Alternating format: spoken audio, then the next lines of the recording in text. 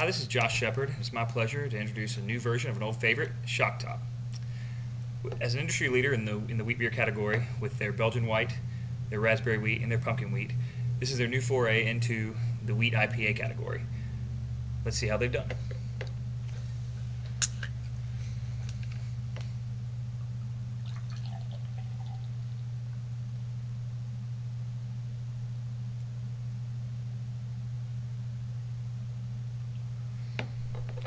It pours a very hazy straw and almost orange with a nice thick head that dissipates quickly.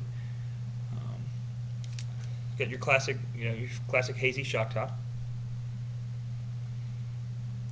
It's got a nice citrusy head, citrusy nose to it. Get a little bit of coriander. Let's taste it out.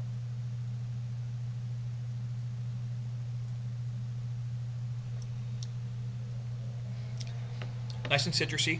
It's got a good coriander, strong wheat presence, with a nice hoppy finish.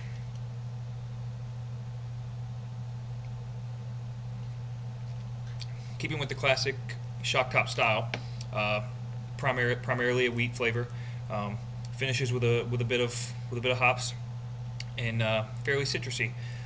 Overall, I feel like it's a good intro for IPA drinkers, but also has enough IPA in it to keep the IPA drinkers happy, but also marry it with the wheat drinkers. Cheers.